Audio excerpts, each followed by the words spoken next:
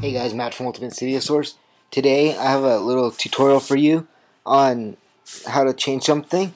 But first, if you're like me and you have Bootcamp on your Mac, it might bother you a little bit sometimes that when this appears, it doesn't say something cool like Windows or something.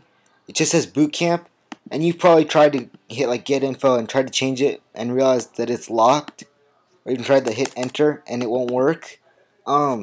Well, today I've got a little simple fix on how to change that to say whatever you want. But to do this, I'm going to have to reboot, so let's wait real quick while I go into the Windows partition.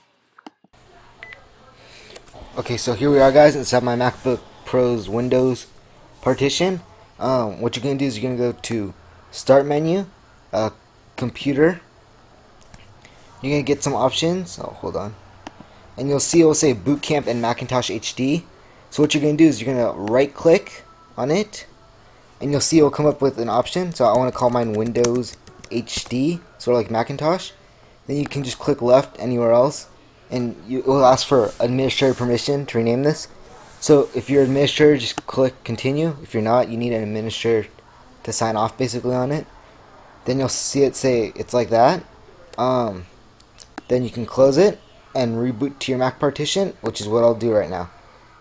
Okay, here we are, guys, back inside my Mac partition on my MacBook Pro, and now you can see after making those changes, it now appears as Windows HD.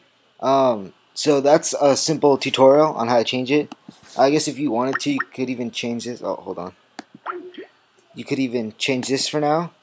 Even change the icon, I guess, to something else, so you know what.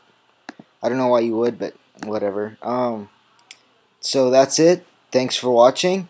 Don't forget to subscribe, comment, like this video. Also, go subscribe to the iTech Dudes channel. And just a shout out to Mr. AJ's Tech for making such a cool intro for me. So thanks for watching, guys. See ya.